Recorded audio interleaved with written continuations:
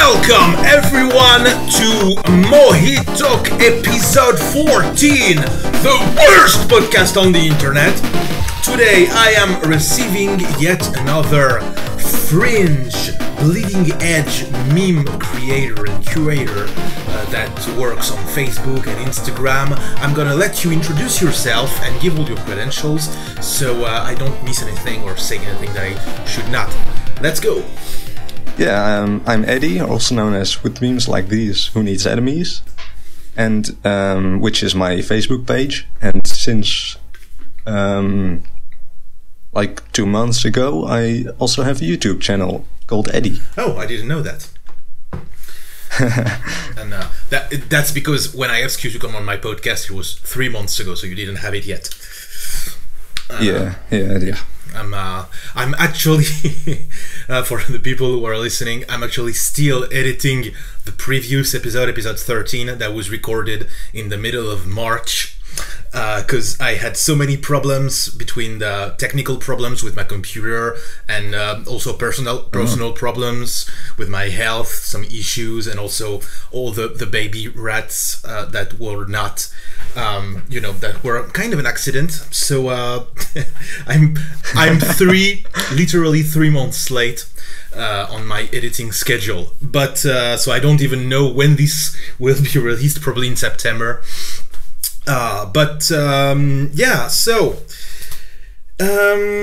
Mr. With Memes Like These, Who Needs Enemies? What is, at the moment, your favorite meme? My favorite meme? Yeah, of lately. Ooh.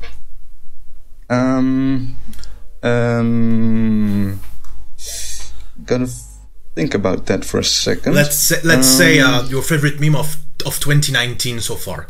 For the people who are listening, we are in the middle of June, so I don't know when this will be released, but we're recording in the middle of June. Well, I guess the majority of memes are Endgame memes, like from Avengers Endgame. I guess the impossible meme is it works best for it just works so well with all kinds of subjects, so it's a really good usable meme. I think that's maybe it's not the best, but it's the best I can think of right now. It works in a lot of different contexts. It's very versatile, and most great memes are like this. And what would be as of 2019, the first half, your least favorite meme, the one that you dislike the most? The worst. I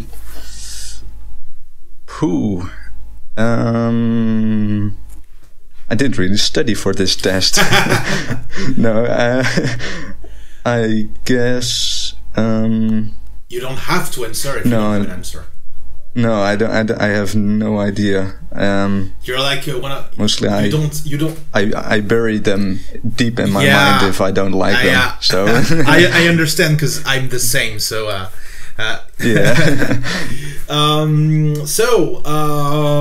one thing I want to talk about. I don't know if you've been watching. I don't know if you've been following some of them, but there is a lot of new bot pages especially on Facebook, but it's also elsewhere, like Tumblr. Boat? Yeah, the OG one was Shitpost Bot 5000, and then bot. Oh yeah, I was thinking about a boat. Oh, like when you sail on, I was like, huh? Yeah, bots. Yeah. Are you following a lot of these? And if so, what's your favorite one? What do you think about it? Do you want to start a boat by yourself? Bot? Well, I don't have the first idea of making a bot, but I think I only follow two, like the Shitpost Bot 5000, like that one. You also did a podcast with, and the Anagram Bot. Oh yeah, it's pretty good. That one's great too. I think that's about it. I don't know other bot meme pages. I'll look into it. Oh yeah, it's actually I'm shameless self plug. I made a video about my favorite ones lately, so you can check it. It's on my YouTube channel. It's a little long, but you don't have to. I've missed that one then. Yeah, it's. I watch most of your videos. Oh, thanks a lot. You will have to. You will have to give me. I will ask you at the end the link for your YouTube channel. Oh, for sure. So, are you interested? Like, we've all been following Shitpostbot for, I don't know you, but I've been following it for like 3 years for most of its existence. And did you ever want to make one of these, or do you prefer a bot? Yeah. Like let's say, I think it's interesting. It's would be really interesting to be able to make a bot. Like, yeah, but okay, I can say I'm not into that. Let's say you meet someone, like, I don't know, one of your fans who sends you a mail or someone like that, who has the technical knowledge, and you would just be the artistic director. Basically, you would just be the writer, and he would take charge of all the technological aspect. Then would you be interested then? Yeah, obviously, yeah. And what? On that note, I also like a week ago or maybe 2 weeks ago, I put on my page a question like, wouldn't it be interesting if Facebook had mods where you can like turn every boring post of your friends or something into memes? Like, so you just mods over on Facebook everything. Yeah, that wouldn't be great. Yeah. I mean, it's probably not possible, but it would be great if Facebook introduced that. Oh, I remember there was a few years ago, there was a bunch of extensions, like for Chrome and maybe Firefox too, that did that kind of thing, that they changed some words to another, or they made everyone sound like Elmer Fudd or Pirate. So it probably would work at an if you're on desktop and using a browser like in the olden days. That way you wouldn't have to like implement it in Facebook itself, but just in your own browser. That could be viable. Could be possible. Or you could just have no friends and only follow meme pages, and then you would have just memes and no boring stuff about their babies and shit. Yeah. But yeah, it is boring. Yeah. I mean, yeah. So if you had a bot, what would be its theme? Its theme? Yeah. Like when the shitpost bot has like shitposts, and the anagram bot has anagrams, of course. Yeah. So what would be my theme? I think I would make it. It probably already exists, but a surreal meme bot. Oh yeah, nice. Like, it just puts together really random things and just make it funnier. Some kind of than the sum of its parts. Collage. Yeah. Okay. Indeed. I see. Collage bot. I don't think it exists. I mean, in a way, shitpost bot is kind of like this, but I see what you. Yeah, that could work. That would be an interesting idea. Yeah, like more surreal and just a bit more like my own memes. Yeah. Right. So, by the way, talking about your own memes, do you make like all of them, or is it a mix of found and original content, or what's the proportions between the ones you make yourself and the one you find? Yeah, I think the memes I don't like. Sometimes I share a meme, like when it is visible when you share a meme of some other page. If you really share it, but the memes I don't share, they're most of them. Yeah, I think all of them are made by me. Okay. Yeah. Nice. And maybe I don't steal much. I used to steal sometimes, but no. Okay. I make most myself. And do you have any other accounts, or are you just on Facebook? No, Facebook and YouTube. That's about it. Okay. We used to have an Instagram page, but I'm not even sure if that one's still running. Okay. So I can't say anything about that. I see.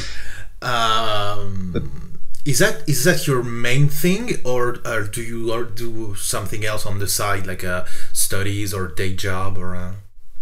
Oh yeah. I study astrophysics. Oh, neat.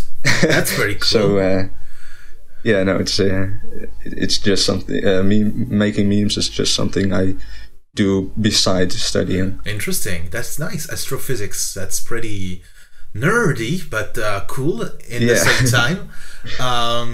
Yeah. Are you like near the beginning or near the end of your studies? Halfway actually. Okay. Second year university. That's gonna be the hardest part. Being in the middle. And do you have already an idea of what you want to do later with your diploma, or I don't even know what you can do with a astrophysics diploma. Yeah, there's a lot of things you can do, but I'm not sure what I really want to do. Like if I get a job in astrophysics, maybe just like scientist, like a scientist, or maybe work for a company. I have absolutely no clue as to what direction I'm headed. Okay. So I'll see next year when I'm going to orient, like see what kind of things I can do. Yeah, I see. That should give me an image of my future. And if you don't find what you want to do in astrophysics, or if you can't find a job because the market is saturated and you would you be interested in pursuing a career in the meme field? Yeah, I would be interested, but I'm not quite sure how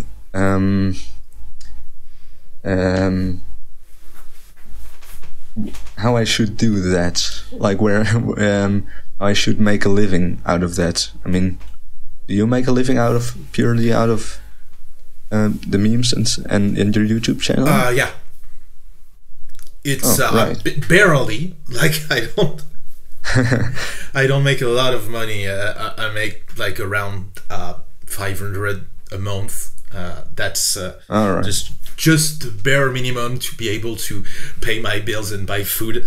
But yeah, between the merch store and also I sell music. I make music. So that helps. And the YouTube channel makes zero money at the moment because it's too small. But Facebook is my biggest revenue source, and it's doable. It's a lot of I mean, it's not really hard work, but you really need to be consistent, continue, never give up. I made zero money for the first 18 months, like 1 year and a half. I made nothing, and then it started when I got around 150,000 subscribers on Facebook. Then advertisers and companies started sending emails to me like, we have this BuzzFeed clone, and maybe if you share our articles, and actually But how do you know that that was real and not a scam? Because I get a lot of messages. Oh, you know it. You know it when you see it. That looks scammy. You know it when you see it. You know, the scam messages are super vague. Like we are a company and we work with a lot of brands and we can make money with you. We only need this. They're super vague. When they're a real company, they will tell you their company name. They will tell you exactly what's going on, what they want from you. They will give you a link to their website. You know, the more vague, the more complete. Yeah.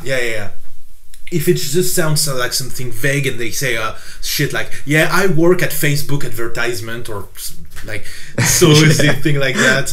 I recognize those. Yeah. And they tell you the sum of money exactly, like you will be paid 3,000 per week. No links, no clickbait. We don't need any access to your page. It's always like you can tell, and sometimes several of them send you the exact same message at the same time. So that's when you, but you can recognize that those are basically robots, and you can tell when it's a human. That is, I've never had like a proposal, like a real one, and not scammy one. So how many likes do you have on Facebook right now? Like 110K. Yeah. Also, you're close. You're close to the marketable number. Yeah. Yeah, I remember. Well, it's been closed for a year now, so really doesn't go up. I don't know why. Oh, that's weird. You have a really slow growth. That's not normal. Yeah. Because Facebook has been growing really fast lately. Well, I'm not uploading or like posting very frequently, so not consistently. That must be it. So, yeah. Facebook. If you upload. If you upload less than once a day, Facebook is not. That's not good for them. So they show you even less.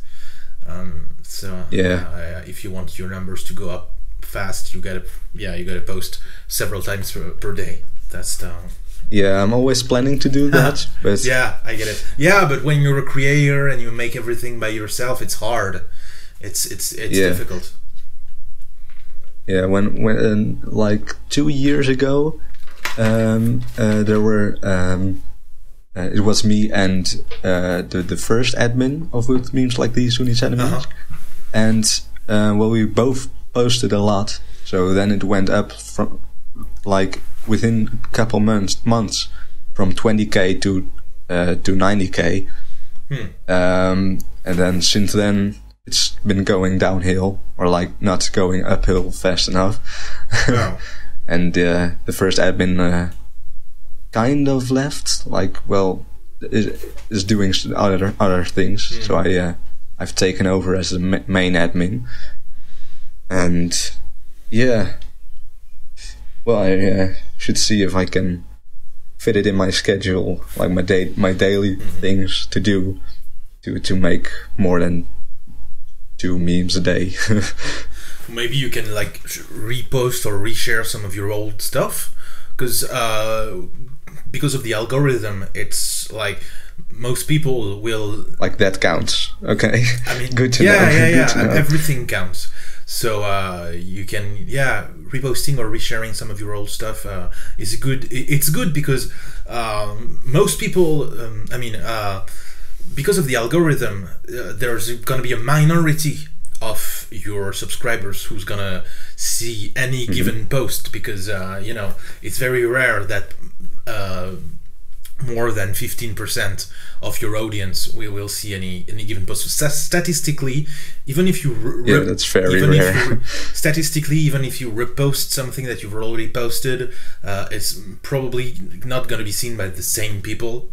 So it's not a bad strategy. I do it all the time, and it works. So I haven't really noticed, but. Well, maybe that's the problem. It's because how the algorithm works.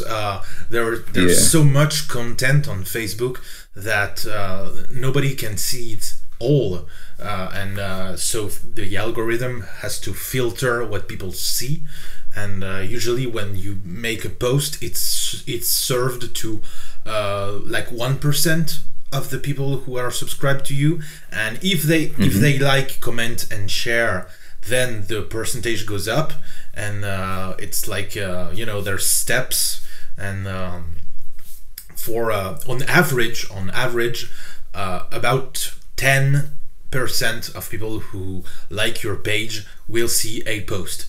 So yeah, don't hesitate to repost things, because it's not likely going to be the same 10% of people who are going to see it. Yeah, and I guess I should do that, and maybe just motivate myself to make more memes. But I mean, if like the struggle in that would be because I'm also quite busy on getting things up and running on my YouTube channel. Yeah, of course. And God, I hate editing my videos. Like, oh my, it's cool to be able to edit, but it's not. Oh, I hate it. Yeah, same. To edit. Yeah, me too. It just takes so much time. Yeah. Like this morning, I was editing like a new video, and well, it's like 40 minutes of raw footage, and I know it's gonna be compressed into like 10 minutes or 15 minutes, but that also means you like need to spend 3 times 40 minutes. Yeah. Because you have to look everything over twice to see if it's all right. Yeah, it can be so long. Usually for a 10-minute video, I spend between 3 and 6 hours of editing. Yeah, that's the yeah, and you also upload like some videos that are very short. Yeah. So that and I have to figure that out, how to do that yet. It's not. But I'm also planning to. It's the most It's the most difficult, actually. It's much easier to do long videos than to do short videos, because when you do a short video, you gotta have just the right thing at the right moment, and it requires a lot of discipline and more practice than just making like a vlog or where you can just talk for a long time, and it's hard. I can imagine it also drains like your creativity. Like you have one idea and you have to after like 3 minutes of footage, you already got the idea out there. You can't after that you can't really make another video about it or post or whatever. Yeah, that comes with practice, actually, because more and more it becomes just like a habit, and a lot of things that you do in editing become like kind of a reflex, so you can do something else at the same time, like browsing Facebook or calling your mom or having lunch. I never when I edit, I never just edit. I edit like 5 minutes, and then I take a 5-minute break to do something else, and then I edit for 5 minutes, because otherwise it takes much longer. But I'm not completely drained when I'm finished. It's there is even been sometimes when I'm like lifting and editing at the same time. I mean, it can, because I have some dumbbells and a bench at home. It can be anything, like editing, playing. That isn't really a bad idea now that I think of it. Yeah, editing, playing with my rats, editing, going on Facebook, editing, playing Pokemon for 5 minutes. It's good because your eyes are like more fresh. You notice mistakes and things that are wrong more. Because when we don't have QC, so we have to do the QC ourselves, and because of that, it's good to look at the footage several times and take breaks, because you notice errors and things that are not good easier if you are, your eyes fixed on the video for a couple hours. You will, it's impossible to be like really concentrated for that long. So you will your eyes and your mind will not see everything that you need to see, and will look over stuff that you might want to. You will miss a lot of details because you just cannot be concentrated for that long. So yeah, well, mostly when I'm editing, like I edit for maybe half an hour, and then I'm done. Yeah. Then I'm really done. I'm sick of it. And then I can go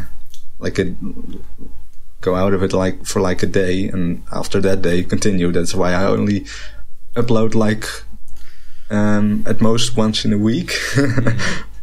Yeah, it's just one, and at one day I'm recording it, and then like a painful road of editing. Yeah. What I do now a lot of days is that I launch my video editing software in the morning, and then I do like 10 minutes of editing, and then I go about my day. I take my breakfast, I do some gym maybe, or to go on Facebook, take a shower, and then I go back to my computer, do 10-15 minutes of editing, and then go do something else. And when it's nighttime, I've done it. I've made the whole video because I've worked 10 minutes and then 10 minutes and then 10 minutes, and at the end of the day that amounts to 3 or 4 hours of work, and my video is done, and it's not a chore anymore. With some videos that require like an editing, like the one I've done with the Nintendo thing, that requires much more attention, because making it sound like a real dialogue, that was hard. But like when I'm editing a vlog, for example, I don't care if something is like it's just one sequence after one sequence, and I just have to remove the blanks or the stuff that is too long, so I don't need to be crazy attentive on it. And so that works for most videos. Like when I'm doing a compilation of rats sleeping or whatever, when I don't need to have some snappy, something rhythmic, 10 minutes, and it's like I do the same when I have to clean my house. I cannot, because normally if I start like cleaning, taking my broom and everything, after 45 minutes I am absolutely done. I cannot physically do more than this, and so often I have to do just one thing, like cleaning the rat's cage is usually the most important, because it cannot wait. And then cleaning my clothes, putting them in the washing machine, and then putting them on the furniture for clothes. And I don't do that anymore, like in one session, because I can't. I physically can't, and it ruins my energy, my motivation. So I start in the morning. I do like 15 minutes, then I stop. I do something else. Go on YouTube, watch some shit, and then I do like 15 more minutes, and then I go out, have a walk at the park, and then I come back home. I do 15 more minutes, and by the end of the day, I've done everything. So that's a pretty efficient way to do to get your shit done. Well, it's like what I always do. I watch YouTube while I'm doing other stuff. Like if I go clean my room, then I listen to a podcast or watch a YouTube video at the same time, and I barely take a break, so that's not a very good habit. Yeah. Well, like you can do two things at the same time, but it's also it's not that efficient at the end of the day. Well, and it's also why I another reason to hate editing, because I can't watch a YouTube video while I'm editing. Yeah. And I mean, you have to pay attention to what's happening on the screen, and you have to listen to it. You can't do anything beside it, and that's also pretty frustrating for me. Yeah. Because I tend to do more things at the same time. Yeah. Especially watching videos. And and if there's just images, you can listen to music at the same time. But if there's like dialogue and you have to cut it right, Yes. you cannot even like listen to music. Or there's not a lot that you can do. You can like have a snack or play with your pets, but there's not a lot that you can really do at the same time. You cannot watch videos or films or whatever. You cannot listen to music or a podcast because you need to have your eyes and your ears available. So it's pretty hard. But the reason I do it like this, like 15 minutes and then 15 minutes and then a long break and then 15 minutes and then a long break, is that I don't do it because I think it's a good way. I do it because for me it's the only way. If I don't do it like this, I quit. I don't have a choice. It's not it's not a method that I choose. It's the only method that allows me to work that much. Because if I don't take breaks all the time, I quit. I become like bored, and I feel like it's overwhelming, and I start asking myself questions like, is it really worth it? Right. Why am I doing this? It's not even that good, and but I got those issues doing my homework as well. I can same. I can see what it is. I basically stopped doing my homework when I was in 9th grade because of that, because it's just, it feels so worthless, so useless. Yes. I mean, I suppose that now it's much more important for you if you're at the university for astrophysics. How can you have the time to manage a meme page and a YouTube channel and study astrophysics at the same time? Because that sounds like these studies would take a lot of time, no? Yeah, well, it does, but I tend to postpone my homework and do like make memes and other hobbies instead.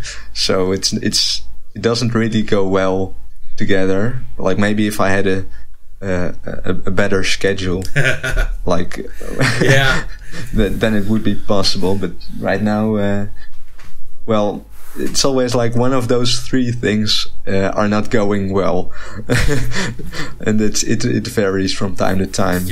Which one doesn't go well? Who the fuck decided that there are only 24 hours in a day? That's not enough. That's I had that problem like a long time. Like I just don't have the time for everything I want to do. But well, right now I just wish I could use my time more efficiently, which, well, you've inspired me to do it like you are doing right now. So thanks for that. So yes, I at a point I stopped sleeping. Like I slept like every other day, and It felt like, and I was like sleep deprived all the time. It was absolutely the worst thing. But I can imagine. but yeah, there's no really good thing, and basically what I do now is that I make to-do lists that are intentionally with too much things on them. Like I fill them with a lot of things, so if I cannot complete them, it's normal. That's the point. Because before, I tried to make to-do list with what I could do in a day, and when I could not do everything that was on the list, it felt like a failure. But now I intentionally make to-do lists that are way too long, and I just try to do as much as possible, and I just make to-do lists that are impossible to complete in a day. So if I cannot complete it, that's normal, because that's how it is. That's really interesting. It way. For me it works. Like even if I do just one thing, well, at least that's one thing less, and for me it works. Yeah, I don't think it will work, or at least maybe it will work if I do it differently than I'm doing right now. Because what I do now is I do make to-do lists, and those to-do lists are too large, but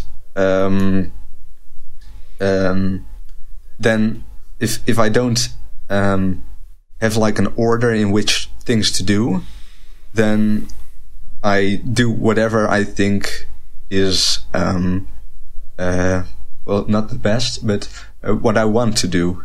So mostly my hobbies like go first, and then at the end of the day I'm like, whoa, I haven't done anything useful today. So yeah, I guess that what you are doing would work for me if I only put things on the list that are necessary to do, and when they have an order, or else that it wouldn't work for me. Yeah, well, there are two kinds of people. The ones who prefer to do the hardest first, so then what they have to do, it gets easier and easier, so it feels like it feels nice. Or the people who try to do the easiest first, so it's kind of like a warm up, and then you go harder and harder, but you have your a speed that picks up, and you get warmed up. And I'm kind of I've always been kind of a sports person, and so it really makes sense for me, this concept of warming up by something easy, like when I go at the gym, I take 16 kilo dumbbells and do a farmer's carry, so that warms me up nice. It's easy, it's short. And then I do something a little harder, and then harder, and then the exercises that I hate, that are the longest and the hardest, I do them at the end, because by the end I'm really warmed up, and I'm in the heat of the moment, in the thing. Testosterone is up, and so it's easier for me to do the hardest at the end, and that's yeah. Well, for sports that always works, like for everyone, because if you go do the hardest at the first, you're more vulnerable for injuries. Yeah, of course. But for me, that works for everything.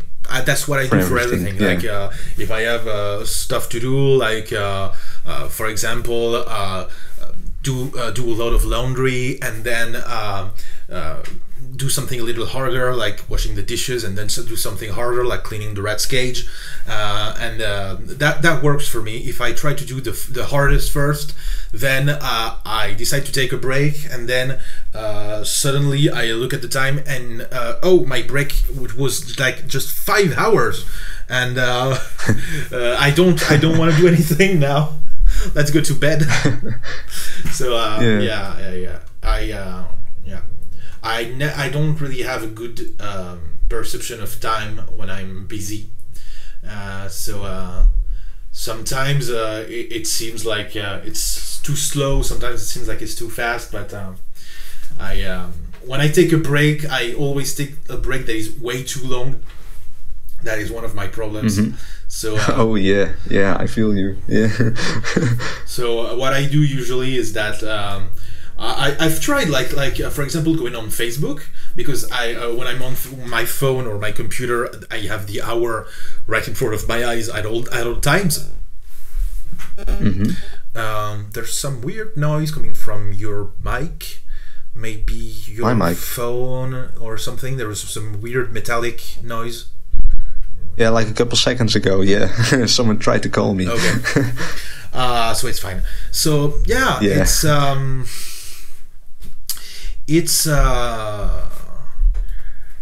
It doesn't work. Even if I have the time right in front of my eyes, there will be a moment where I stop looking, and when I look again, 3 hours have elapsed. I don't understand. Yeah, it's great. That's called like in a flow, being in a flow. Yeah, being in a flow of looking at memes on Tumblr or Facebook. That always happens to me.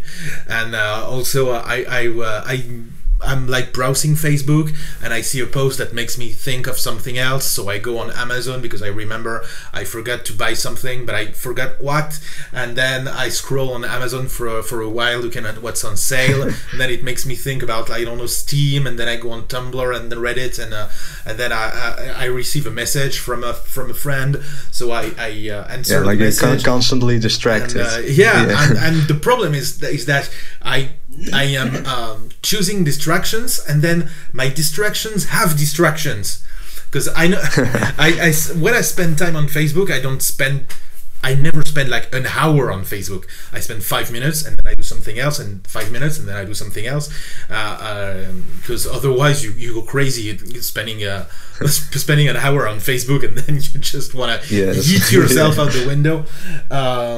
But 5 minutes, it's cool, and then you go on Twitter, just 1 minute, because Twitter gets on your nerves really fast, and then you go on Reddit, you read a few threads for a half an hour, and then you scroll Tumblr for 15 minutes, and then you on Instagram, 10 minutes of Instagram, and then you're a lot of time a post makes you think of something, and so you go check on Wikipedia. When did Mozart die? What's the name of that flower? What's this and that? How many genes? How many chromosomes does a rat have? I remember 42. And but when you're like going through memes and such, it seems like a bad habit. But when you're having a conversation with someone new, like, I can imagine that it would be a good habit, because then a conversation never gets like silent or about nothing, right? Yeah, absolutely. Yeah, I see what you mean. But but that's like erasing minds. That's what I do all the time anyway. So I don't. I kind of forgot what it is to do things differently, but for me it works, and so I don't see any reason to stop doing it. But because of that, I forget a lot of things. And so so I can imagine. I use a lot of post-its, and I have physical post-its on my desk, and then I have 2 apps to remind me of doing things, and it's not always enough. And I also sometimes I tell my friends, hey, on that day remind me that, and then I say, hey Google, remind me on that, and and then I send emails to myself to remind me, but it's not always enough. So but I'm late on everything, but in the end I do all I need to do. So that's great. Yeah.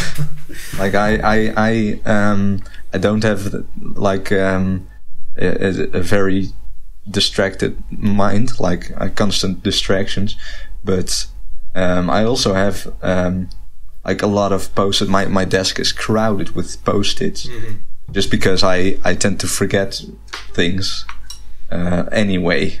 So like my desk is filled with things that I have to do somewhere this week, or just no labeling, just they're all over my desk. But it does help. So in the end, I do all the things that I need to do, but it does. I don't know if it's the best way to do things, like to remember things. Well, if it works, it's a good way, I think. If you find a way that works, I guess it doesn't matter if you use your head or a notebook or an app. If it works, it works. Some people don't use an agenda, like a physical agenda. And some people do. That is incredible.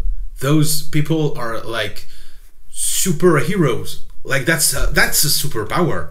That is crazy. The people who need to make agendas. Yeah, it's right. I mean, without an agenda, I forget like everything. I forget to go to the doctor. I forget I forget my own birthday. Forget everything. Yeah. Without agendas, there's no Where way would I'm we gonna. be? There's no way I'm gonna do anything, because I would just keep forgetting everything. I would even forget the name of my friends. Sometimes I have to look at their names again because it's hard. But I don't really have a distracted mind, I would say. I'm not. I'm not easily distracted when I'm concentrating on something. I can concentrate. I don't have any concentration issues.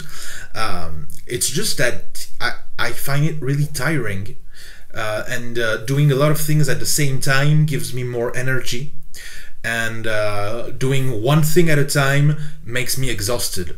So when I do one thing and one thing and one thing, and if I'm watching, even if I'm watching a movie, I gotta take a look at my phone like every few minutes. Otherwise, Really? at the end of the movie, I'm like completely dead. I feel like empty and drained, and I gotta rest. That's why for a while I tried to do video game let's plays. And so when I did a let's play, I was like really concentrated on the game, and also I had to talk to the mic to try to be entertaining. And it was not live; it was like recorded. When it's live, it's better because there is a chat, so I can talk with people at the same time I'm playing. That's much better for my brain. But when I'm like just playing the game and talking at the same time and recording, after 45 minutes. I am dead. It feels like I used to be a factory worker some years ago, and after 45 minutes of let's play, I am more tired than after 8 hours at the factory. It's like being inside of my own mind. It's exhausting. It's really exhausting. Okay. That's why I'm always doing something, listening to music, watching a video on Facebook, being like playing with my rats. It can be anything. Reading a book, playing video games. It doesn't matter. But if I'm too much inside of my own mind, and even having a conversation can be hard. That's why I don't record podcast episodes very often. I usually do once a month, because that's for me to be inside a conversation for more than an hour. It's really difficult. So I can do it, but I could not do it every day. But I used to be a vendor in a shop. In some shop that sold like salads and sandwiches and beverages. Oh yeah, like a grocer. Not really. It was more like a self-service. It was kind of like a restaurant, but also they sold to go. But it was kind of like a McDonald's, but classy, I would say. It's kind of like that, it's kind of between, because we sold a lot of fresh salad with top shelf ingredients, but it was kind of like a fast food too in the way it was organized, but not really, and because of that, a lot of stuff that we sold had some kind of odd ingredients, not really common in them, so a lot of people a big part of my job was to give advice and answer questions of people, like what exactly is in this sandwich, what does it taste like, would you recommend it to me because I like this and that, what's acai juice, what's that, so I loved that. That was great, having these short conversations, because when you when you try to upsell, you always try to upsell because that's your job basically, and also it's and also it's fun, and having these fast conversations that were always like 10 minutes at most, usually even less. That feels good. That's great. That's that keeps you off the work like for a couple minutes. Yeah.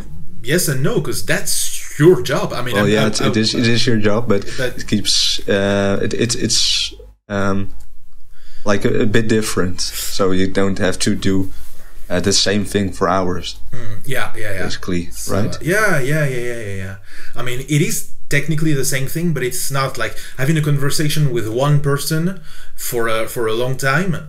Like, let's say having a conversation with one person for 2 hours, it is much harder for me than having a conversation with 100 people for 2 hours. You know, one after the other after the other.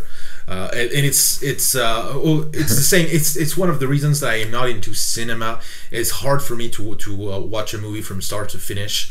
But I love TV shows, especially one with my favorite TV shows has 10 minutes episodes. I don't know if you know it, but if you don't, you have to watch it. It's called Xavier Renegade Angel. All right. Did you see that show? No, I've never even heard of it. You have to watch it now. I mean, not right now, but all right. Note it somewhere, and it's make it another post-it. And it's a really great. It's a really great show from like about 10 years ago. It was on Adult Swim. I suppose you know Adult Swim. It's the TV channel that where there's Rick and Morty and all that. Rick and Morty, yes, I'm familiar. So it's the same TV channel, but really great show, really fast. It looks weird. It all looks like PlayStation 2 or the Nintendo 64 graphics because it's CGI, but it's not really good CGI. But what's great about this show is the dialogue is so good. It's really fast. There's a lot of puns and there's a lot of play on words and a lot of jokes. And it's really great. And if you like memes and cheat posting, it's kind of the same. The same spirit. It's kind of in dialogue form. Yeah, really. And it's a great inspiration for me. I've watched it so many times. Sounds good. I'm gonna watch it. It's epic. Xavier Renegade Angel. It's really funny, but also smart. It's everything that Rick and Morty is trying to be and kind of failing. Like, I don't hate Rick and Morty. It's good, but it's not one of the best shows I have ever watched. It's cool. No, it's not the best. No, it's not. It's fun. Yeah, it's fun. It's a solid 6 to a light 7 out of 10. But it's I think Xavier is and above and beyond what Rick and Morty tries to be, and I would say if Rick and Morty is Call of Duty, then Xavier is Half-Life. Is you see what I mean? Yeah. By the way, I suppose you don't have the time at the moment, but do you play video games? Oh yes, I do. Even now? Well, no, not right now. No, I don't. Not right now, but with the studies and the memes and all that. Oh yeah. Oh, I get it. You have no friends. That's why you have so much free time. You don't. Yes. Oh. That's how I do it. Oh, you have no social life. That's barely. I'd say barely. I would advise against that. It's not great for mental health, especially if you're doing something stressful like astrophysics studies. It's always great to have your friends and family to have a shoulder to cry on. Not really, but get your head off things. Memes are great, but friends are better. I know it's that's very true. And you're at the age where it's kind of easy to make friends. You're in your early 20s, right? Well, yeah, I suppose it gets harder after a couple of years. It does get much harder really fast. Like when you hit the big 25, that's everything changes. So when you are gonna hurry. When you get to 25, you're not young anymore, and the rules are different. Making friends is harder. Everything is harder. Going upstairs is harder. But I would advise to try to make as much friends as you can now definitely. Now you're the right age and it's right time for you. But we were talking about video games. So what video games do you play? Which video games? What are your favorites? What do you play at the moment? Like at the moment, Far Cry 5. Oh, I didn't even know that. I'm a big fan of the Far Cry series. I did not even know that there was a Far Cry 5. I remember I remember when Far Cry 4 got released, and I kind of feel like it was like last year. These are kind of big games, so I don't. It's good. PlayStation 4, I suppose. No, I'm only a PC gamer. I didn't know that Far Cry was on PC. That is two knowledge that I've gained in 30 seconds. Okay. Yeah, but next to Far Cry, I'm what other games am I playing? Well, mostly like shooters, FPS games, Star Wars Battlefront 2, like those kind of shooters. Okay. That's the majority of it. I hope you pirated it and didn't buy it. Battlefront no, 2 because because of all that what had happened with the loot boxes and everything. Oh yeah, that's gone now. Oh really? Totally? Mostly. Okay. Well, not totally, but it's mostly gone. And it's a great game, and I got it very cheap. So yeah, it's a great game. Do you prefer like online multiplayer shooters or like story mode? What do you prefer? I can enjoy both. Okay. I mean, I can have a lot of fun with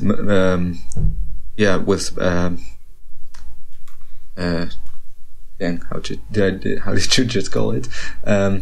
Like multiplayer shooters, but also like Life is Strange. It's very enjoyable. Okay, that's so very different from a shooter. Really doesn't matter. Yes, okay. it is very different. Yeah. If you that's a great story. If you liked Life is Strange, did you try The Beginner's Guide? I'm sorry. The Beginner's Guide. Beginner's Guide. Yeah, no. It's great. It's shorter and simpler than Life is Strange, but it's a great story in video game form, and I think you would probably love it. You are trying to. It's hard to describe, really, even if the concept is really simple, but The Beginner's Guide. It's pretty great, and it's about video games, but also it's about friendship and psychology, and it's short. You can finish it in like 2 or 3 hours. So I would advise to get it on sale, because it's not exact.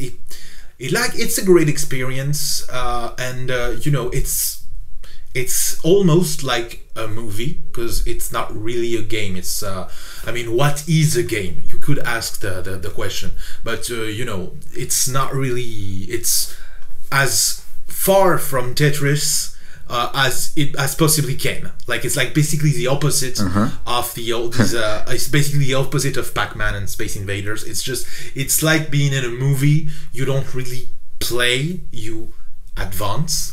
It's kind of like these walking simulators that some people talk about, and you go. Do you know the game Late Shift? No, I haven't heard about it. That is really the like a game that is in the middle of what we call a game and what we call a movie, because it's filmed with real people and actors. Okay. But it does. You do have choices. You just make choices all the time. So it's you can choose how the movie is gonna be. Yeah. What is gonna happen? Yeah. And that's kind of like. It's really interesting. I don't have the game, but I've watched like a YouTube video about it. And it looks great, because it's just couple of actors who, and it's a really good story, by the way, and you have a lot of choices, and they really impact the rest of the game. Yeah, kind of like Plumbers Don't Wear Ties, I suppose. Don't know that one. Plumbers Don't Wear Ties is a game that I think was released in 1993 on Philips. Oh, that's why. On Philips CDI, or on the Mega Drive 32X Mega CD thing. Not sure, but it's one of these. It's one of these early games where it's kind of like a movie, or there was one that was kind of like a horror game too. I don't remember the name, but I'm sure there's like an FVGN video about it. And it was kind of fun. Also, more seriously, there was this game that was just like a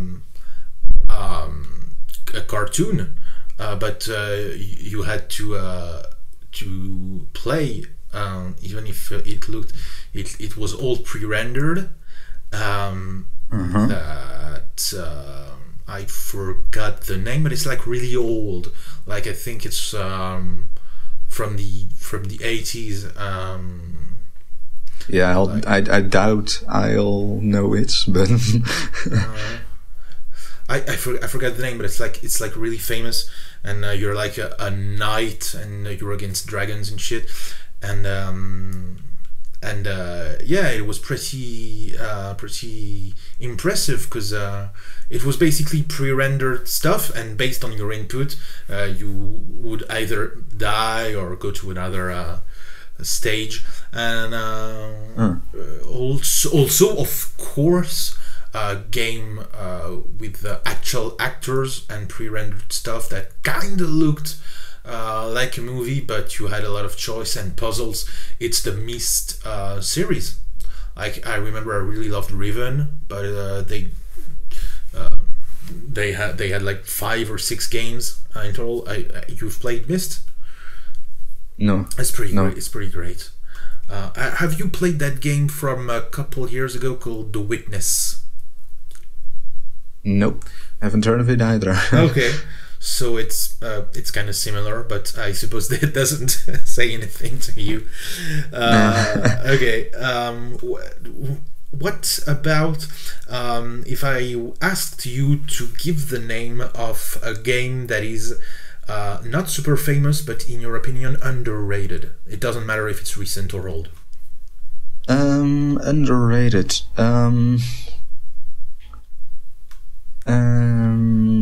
Let me think. I think, well, a game that is like still in early access, and is also what my next video is going to be about. And it hasn't really had a lot of attention, but it's called Satisfactory. Oh yeah. Oh, actually, I heard about it a lot. Yeah. Many people have recommended it to me. Okay. Yeah, it's well, you know what it's about? Yeah, or? Yeah. Yeah, it's okay. Satisfactory. I personally, I haven't heard of it until a friend recommended it to me, and I thought it was great, and it really needs more attention. Yeah, it seems really cool. Yeah. I suppose I will grab it if it's on a Steam sale or something like that. Yeah, it's about $30, but or euros. I never buy games in early access. The only games that I got in early access is because people had gifted them to me. But yeah, I'm not a fan of the concept of early access. I think it's I don't like that.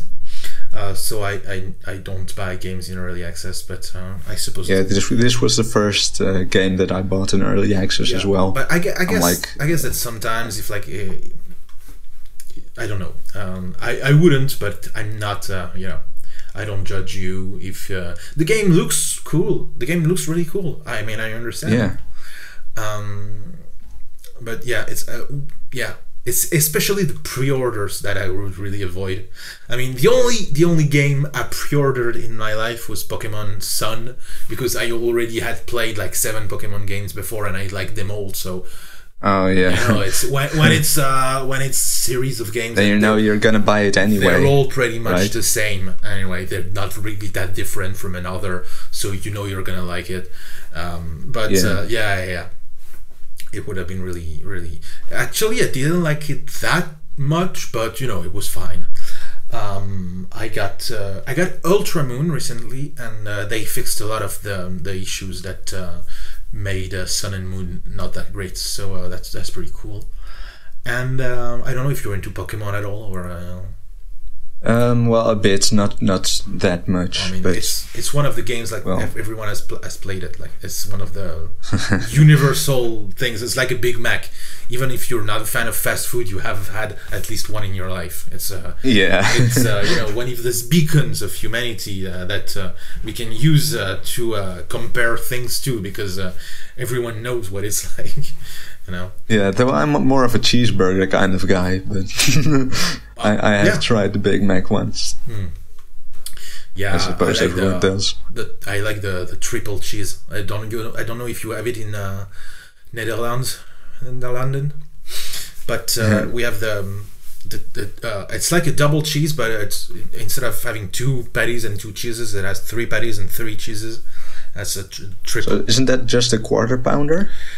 No, I don't know, because we don't have the quarter pounder here, so I don't know what it is. Well, maybe it's just we call it a quarter pounder, because I've never heard of a triple cheese. So okay. I guess it's just given a name. Yeah, it's My favorite is you probably don't know about it because it's only available in France and Russia and Australia. It's the Royal Deluxe. And also that's it's a different name in elsewhere, so that's only the French name, but it's pretty great. I don't know. Have you ever been here? Because we're kind of not really far. In France? Yeah. Well, like when I was 2 years old. But, oh, okay. Oh no, wait, and a couple years ago, like on a school trip, there was for like 5 days in Paris. Okay.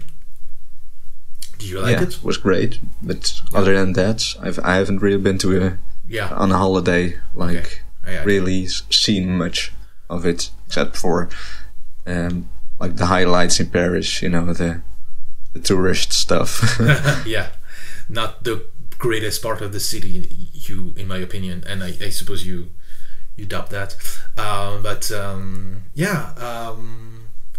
have you ever been to the Netherlands? I have been once, but actually I got stuck inside the Schiphol airport, so I couldn't see any of the city, because there was some weird thing with the weather, and there was a problem that a lot of fog or something like that, and because of that I didn't really see the country, but I did stay 48 hours in Amsterdam, stuck inside Schiphol. Oh my god, stuck inside the airport. Yep. So I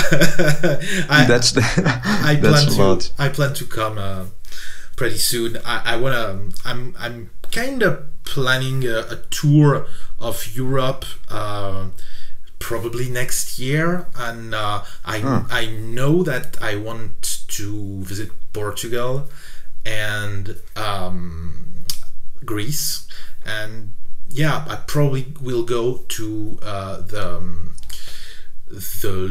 we call them the low countries, because it's because you have like no mountains, so probably next year.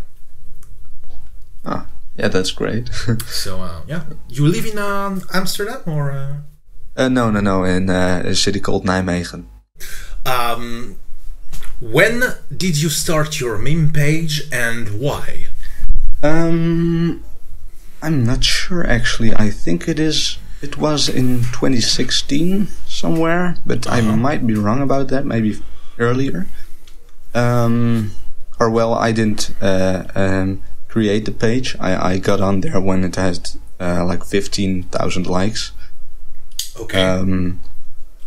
So then, it was still like a smaller page, like a really small page. And yeah, I think it was 2016 when I got on there, and since then it's been like I said, it was me and the old main admin. Now it's mostly me. And what decided you to get on board and to stay after that? Oh yeah, I was actually invited because I had another meme page. I still have another meme page, though I'm not uploading on that one anymore. It's called Irony Guy. And I was kind of trying to run along with pages like Special Meme Fresh and Meme Lads, and also Ravioli Boy. Yeah. But I think it was like maybe half a year ago, I decided I didn't really have time for running both with memes like these and Irony Guy, so I stayed with memes like these.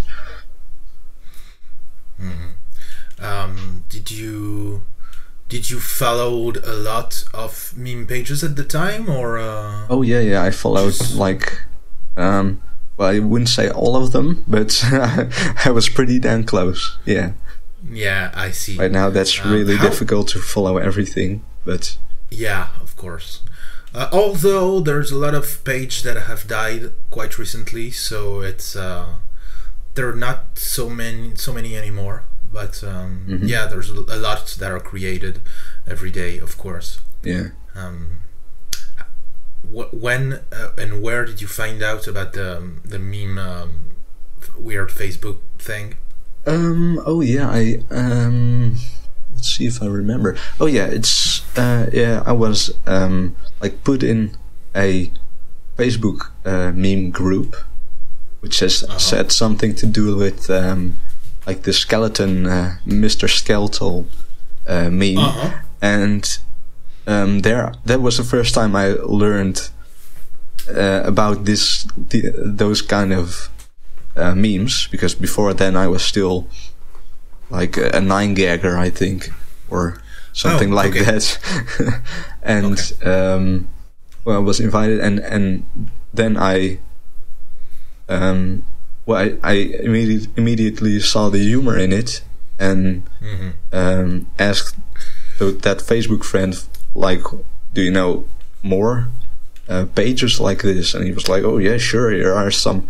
And then I just got into it, and found all these meme pages that I had no clue about before.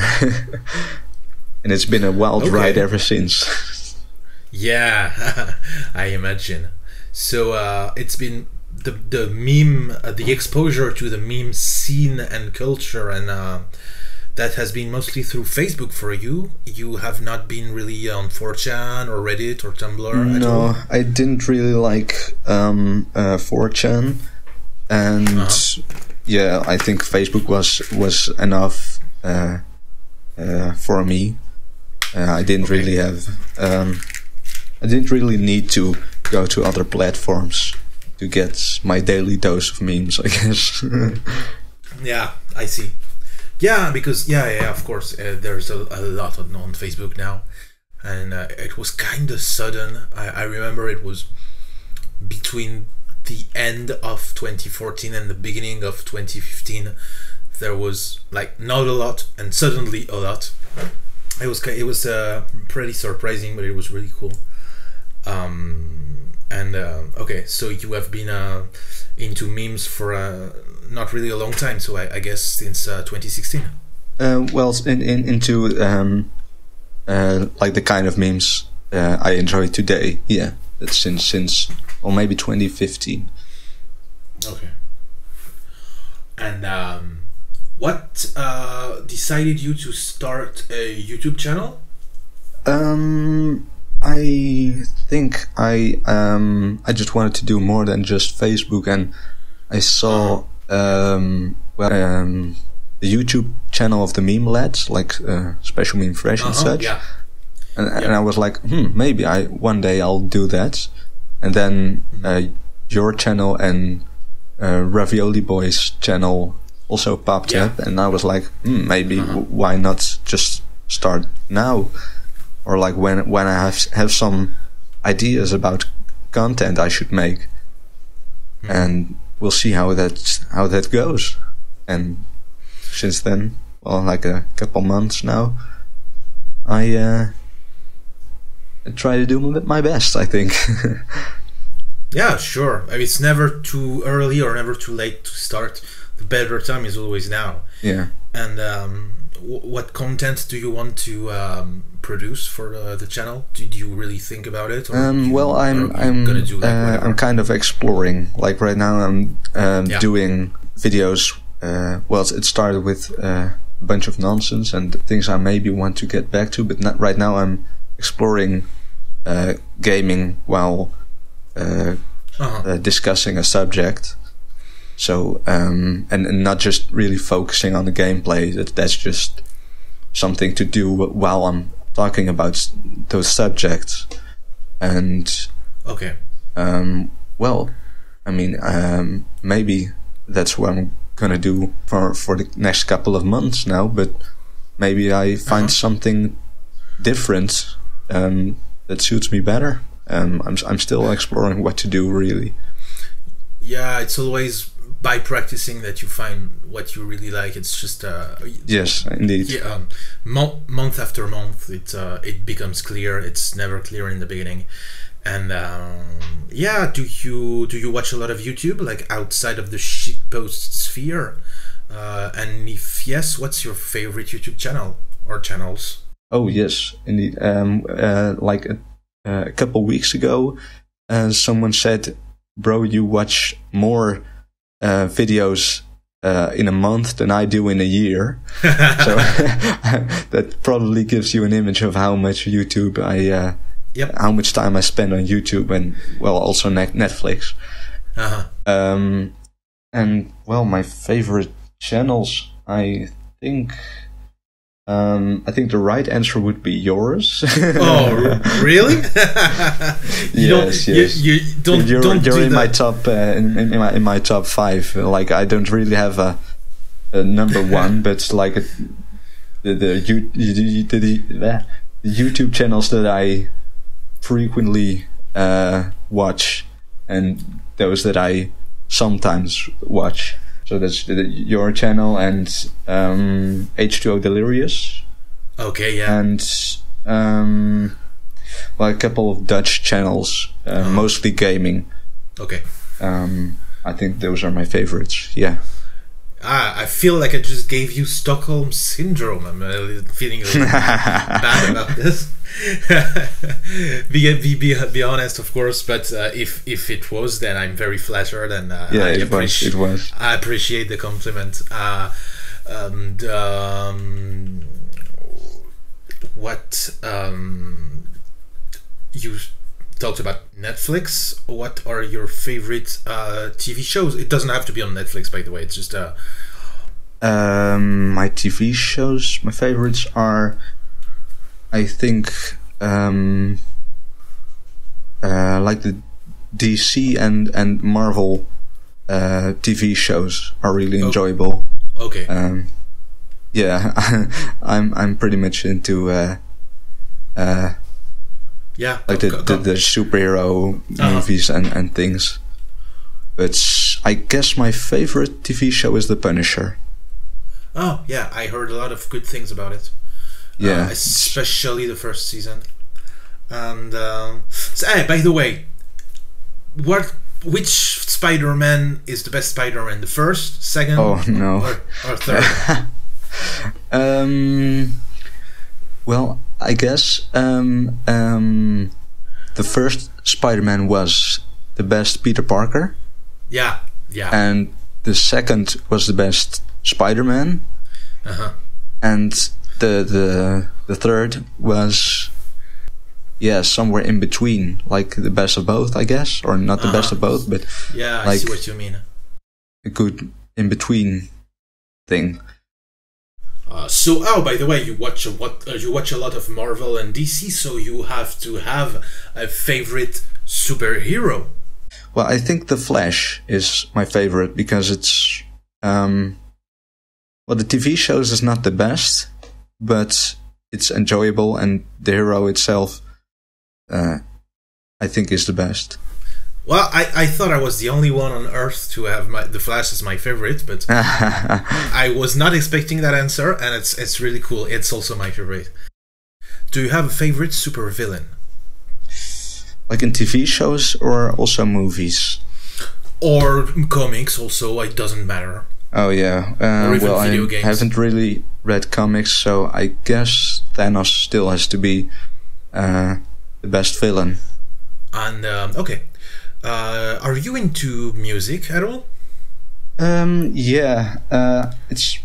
Though I'm pretty unoriginal when it comes to music. I really dig the top 40 kind of music, just the most popular things. Yeah, it's fine. Nobody is really original. It's a myth. Originality is bullshit in my opinion. That's true. Otherwise, there wouldn't be popular music, of course. But yep. But yeah, my playlist is very diverse. Like I make some playlists on Spotify, but I just can't put it on shuffle because it could be like a normal top 40 song, and then it can be Christmas music. I've got everything in the same playlist, and I always plan to sort that out, but I never do because it's so hard. It's so much time. It's the same for me. I have the exact same playlist, and I gave up years ago. Like I've started doing that playlist. I remember it was in 2006, and I was on something that died a long time ago called Radio Blog Club. It was like the ancestor of Spotify, and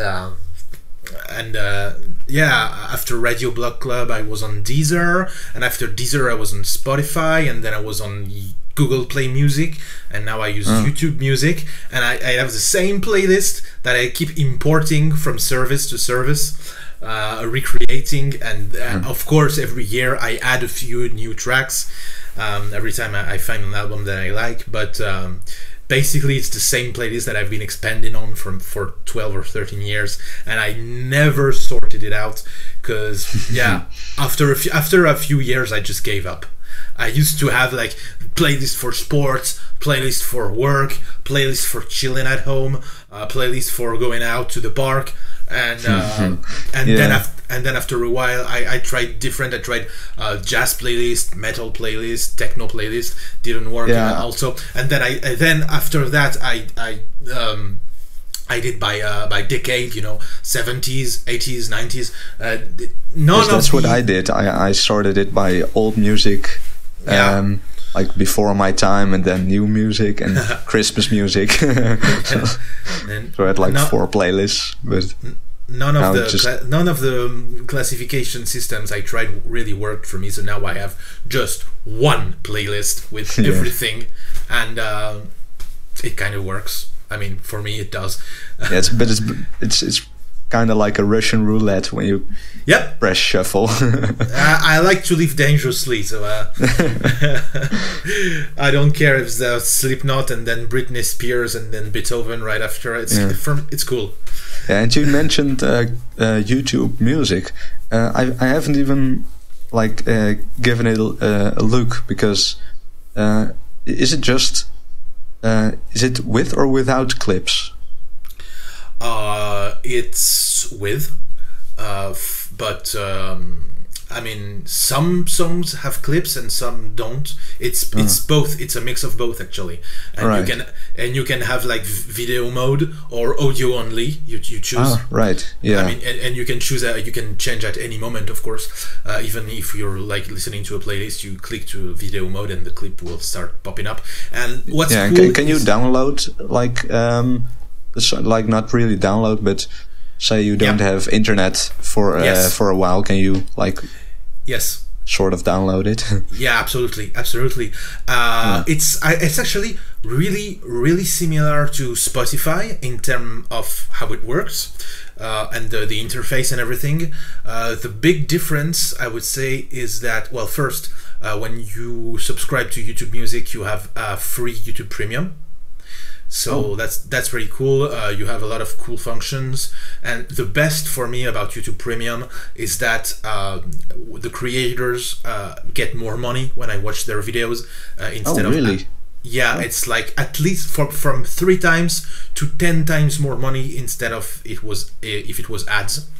I mean, I do disable ad blocker when I watch YouTube videos, just Yeah, to respect the creators. Yeah, I used to, but it was annoying to like disable, and now I have YouTube Premium, so I even have no ads on mobile. And the creators that I watch get more money, so it's kind of a win for everyone. And it comes. It's €10 per month, and you have YouTube Premium and YouTube Music. And what is cool with YouTube Music, what is the big difference between YouTube Music and Spotify, is that you can put the YouTube videos in your YouTube Music playlist. So for example, I don't know, there's Rammstein. They don't have their music on streaming services, but there are some of their video clips, music videos on YouTube, so you can add these inside the playlist, and it basically you can add any YouTube video, and the audio will play just like if it was a song inside of your playlists. So that's great. So how about 10-hour videos? I think that works. I mean, I don't see why not. You can have a playlist of only Nyan Cat for 10 hours. Yeah. It's like that, just somebody once told me, and then it keeps on, and then it keeps on coming for 10 hours, I've seen worse, just nightcore or remix of whatever, country nightcore,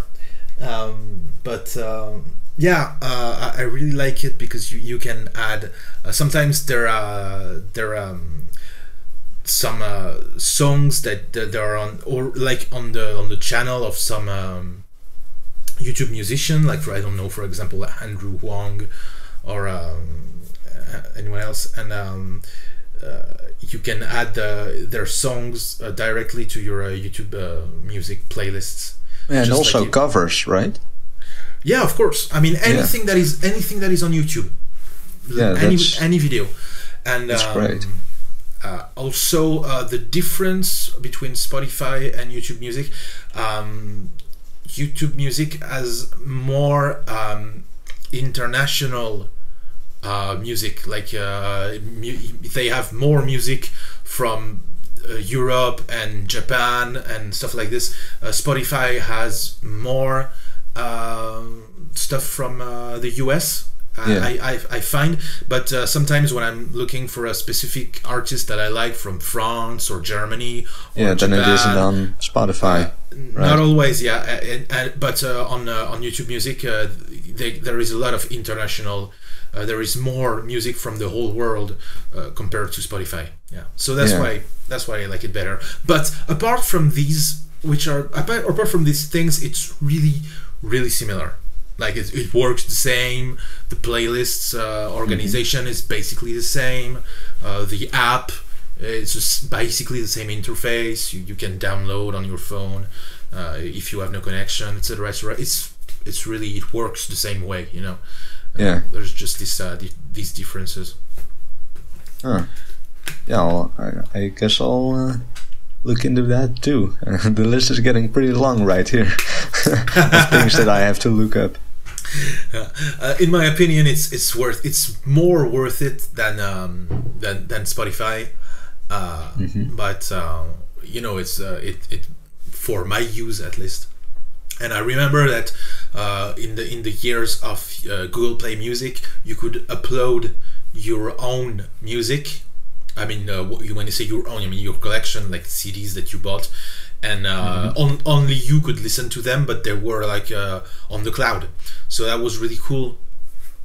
Yeah. That was really practical. If you have a CD at home, but it's not on the app or the service, you know, you can just upload it from your computer, and then you can listen to it at any time and put it inside your playlists. And that was really cool. That was my favorite thing about Google Play Music. And I think that they say that they're gonna do the same in YouTube Music. Yeah, I believe iTunes had that as well. Like, but it takes some effort to get all your CDs on iTunes. Yeah. I mean, most of the music that I own is already there, but usually it's only it's rare when I'm looking for an album and I don't find it. So it's not you don't have to upload your whole collection. I just upload what I cannot find, what is not already there. So it's not it's not that long usually. Man, what is your favorite meme of all time? Of all time? Yeah. Yeah, I think the memes that I like the most are the memes that are standalone memes, like like the surreal things. Those I like the most. Though, it can't really be called. That's kind of an interesting thing. Can it then be called a meme? Because meme is about repetition and imitation. Exactly. Technically, it's not a meme, but I think the meaning of meme has shifted, and since English is not at all a prescriptive language and all descriptive, if the meaning changes, like in how people talk, then that's it. These things are memes now, I guess, even if you use the original definition, they're not.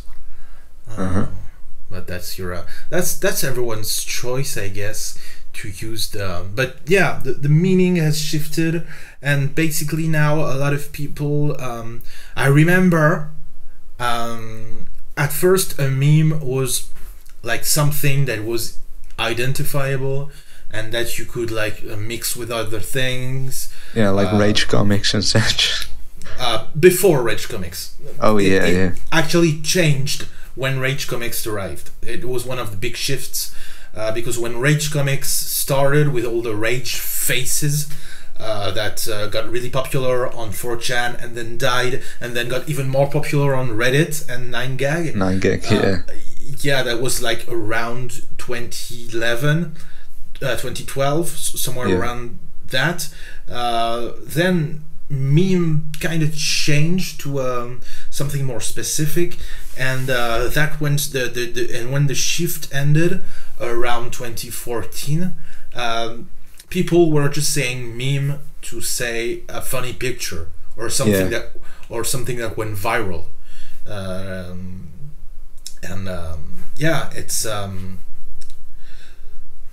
it's a word that has been it's been used a lot, and with more and more different meanings. But I'm wondering where what the definition of a meme will be in the next couple of years. Like, will it have shifted? What will it be? How will the internet look? Yeah. Will there be a new word? Or maybe I don't think the word meme will really die. Probably not. But sometimes when something gets overused, it's I don't know. I'm not sure. I'm not so sure, but yeah, we'll see. We'll see. Mm. I mean, I can't say the same about the word shitposting, because I think the word shitposting will die. Yeah. Because some people are like, well, it's not really shitposting if it's the average meme. If the average meme is a shitpost, then nothing is a shitpost. I mean, the word shitpost has always been vague, and That's true. It has never. Originally, it meant like in message boards when someone posted a message that was like off topic, or that was not helpful, or didn't really answer the topic of the message thread. That was called a shitpost, like when someone tries to derail a conversation or talks about something that has nothing to do, or someone asks, like for example, you're in like a technology help, someone asks, something is wrong with my PC, and someone makes a joke instead of answering the question. That's shitpost. That's the original meaning of shitpost. Yeah, it suits the word better than what we call shitposts now. Yeah, and it was actually quite recent that the word shitpost changed the meaning, because there was a lot of I remember for a while there was this thing on Tumblr when people would make like these weird posts that kind of sounded like the drill twits, or these weird offbeat posts that were not really, just a little weird, or just a little kind of stream of consciousness, like when you have a weird thought and you write it just after that, and they called it night blogging, because it was like blogging, but at night when you're like falling asleep and your thoughts become like weird, and because and suddenly it became shitposting. It was at the same time that weird Facebook became big. It was 2014, and I no idea why and who started it to use shitposting in that meaning. But before that there was not really a word for that. People just called it on Twitter it was called weird Twitter. On Tumblr it was called night blogging, and on Reddit and Facebook and 4chan it didn't really have a name, and suddenly someone around 2014 decided to call all that shitposting. So the term will probably die, because it was chosen obviously hastily to and it's an umbrella term that sometimes people, it's something that I do a lot actually, go on my Facebook page and I start blogging about random stuff that happens in my life. That's shitposting. Posting a weird picture of a dog that you found on like there are a lot of Facebook images. groups that end with shitposting, like subject shitposting, and that's kind of weird how because a group can't be all about shitposting, because then it's just a weird page, a group like exactly. Like someone can shitpost, but not everyone. Exactly. That's why the term is it's not a good term anymore. No. It's too vague, and it's about too many different things that can be really different, and like just posting a funny picture of a dog, it can be shit posting, and it's just so many things, and in general, what these all have in common is the spontaneity, the spontaneous aspect of them. It's something that you post like without really thinking about it. That's you know, it comes out of your mind fast, without filtering, without you know, without a lot of thinking about making the thing good or whatever. You have these weird random thoughts, or you see these weird images and you share them like right away, kind of in a stream of consciousness, or kind of like the automatic kind of like the automatic drawings of the surrealist movement 100 years ago. That's probably that's kind of like every time I have the idea, have an idea for a meme. Yeah. Like I suddenly think, wait, what if macaroni came in a glass? Yeah. And I'm like, whoa, I'm gonna write that down because that's gonna make a good meme. Yeah. And that's well, exactly. Yeah. If it's off topic, then it's shitposting, of course. Yeah.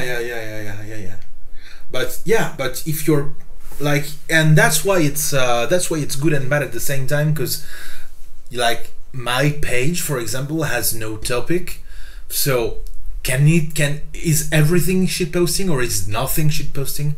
So that's why this term will probably die soon, and we will get a new, better one. Plus, you know, there's a lot of censorship, and when you say the word shit on a lot of platforms, you're not like banned, but you're throttled. Yeah. It is like you see that there's a throttling going on. So yeah, since it's very reminiscent of the automatic writing and automatic drawings of the surrealist movement, I think maybe automatic posting or automata, or like I don't know, something with auto posting. I don't know, but that would be a good name. Yeah. Now this also gets me thinking, because in the beginning we talked about bots. Yeah. How about bots and shitposting? Shitpost bot 5000 is actually, well, I think it's more a meme bot than a shitposting bot. If we take the old definition of shitposting, right now it's shitpost bot is like a good name, but in the old definition of shitposting, it doesn't really suit the term anymore. Yeah. That's absolutely true. Yeah. And but yeah, it was shitpost bot was created, if I'm not mistaken, in 2005, and that was at the height of the shitposting movement, when everyone was saying the word everywhere. And so I think that having this name helped it gain like traction and attention from you know, gather an audience, because shitposting was like in 2015, shitposting was the word of the year. It was everywhere. it was ubiquitous and overwhelming. When I changed my name, I lost, I think, 1,000 subscribers. Really? Which is well, much less than 1%. So it's almost nothing, basically. Yeah, okay, that's right, but it's still a lot. Like I don't know why people should leave when you just change the name of your page. A lot of people, especially on Facebook, hate change, and that has been the case for such a long time. Every time there was like a redesign of Facebook, or they changed their logos or stuff like that, there is always like petitions and people making groups. I hate the new Facebook, making them change back to the old one. And that's always stuff like this always happens. And those thousands of people are just on your page for the exploding fishes. Yeah. And By the way, I'm glad because before, when I was like named Exploding Fish, I got so many messages of people telling me stuff like, yeah, I came from for the Exploding Fish, but you'd never post fish. And like I had like at least one every day, and sometimes it was like really a lot. And now I don't have these annoying messages anymore, so that's a win. Yeah, that's an absolute win.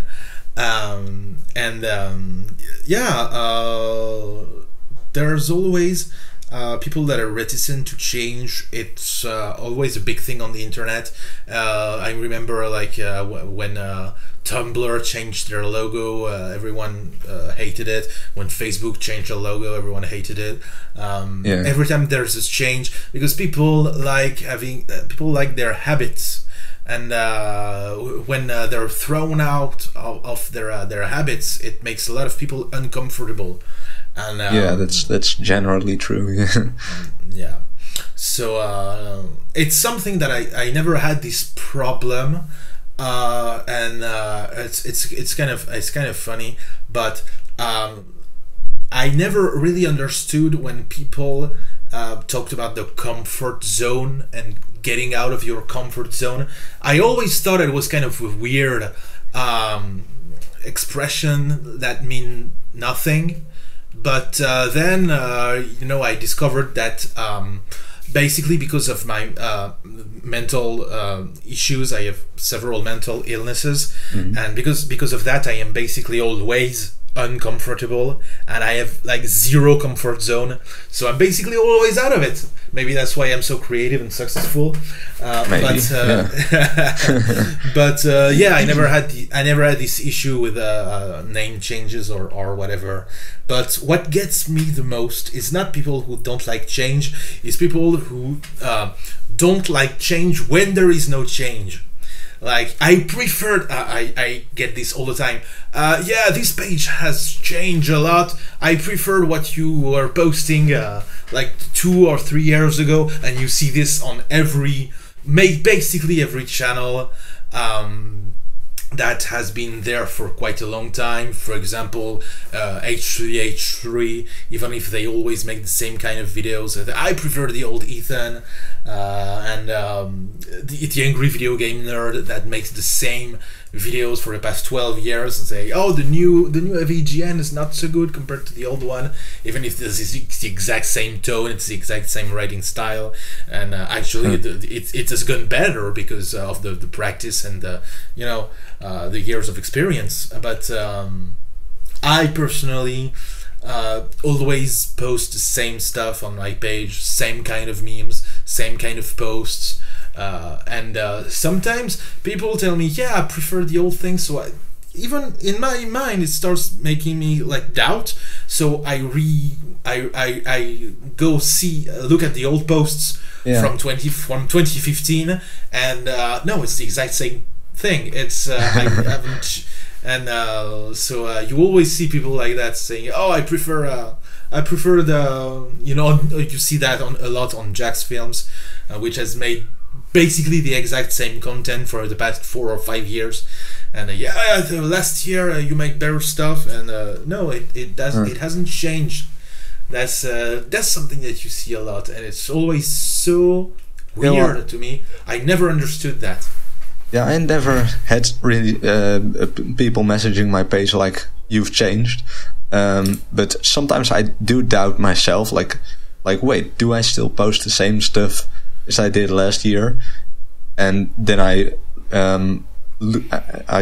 go and look at my old memes and my new memes and see how many of my memes are like the memes I make now, and I'm like, oh well, I still make kind of the same stuff, but sometimes I do check up on myself, like in the memes.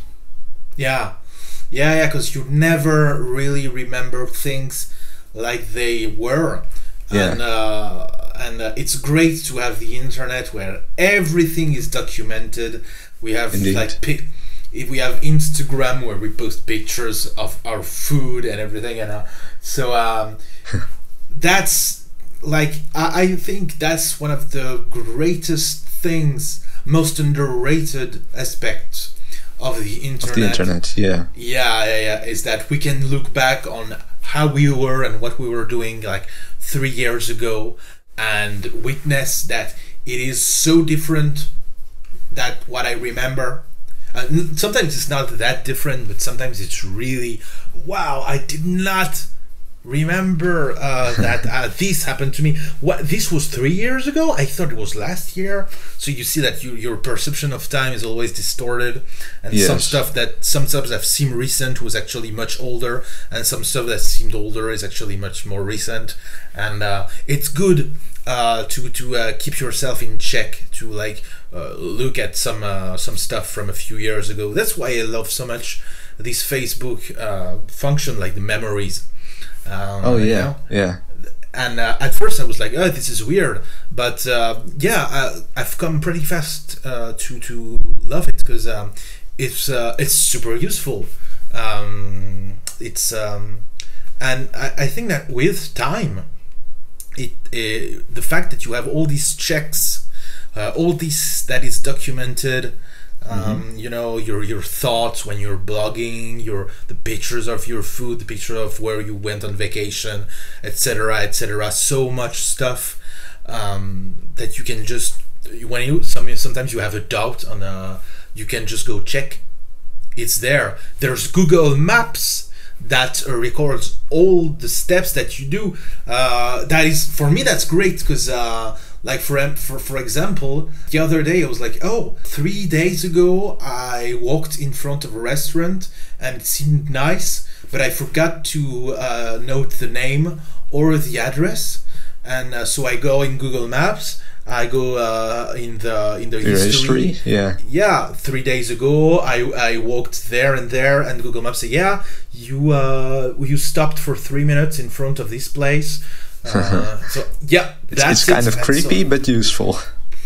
Yeah, but you know, it's not really creepy, because I mean, so many people use it that it's, you know, why would you be targeted instead of someone else? It's the safety of the crowd. Yeah, that's very true. Yeah, it's humanly impossible to go through these data and search. Yeah, it's not useful for others.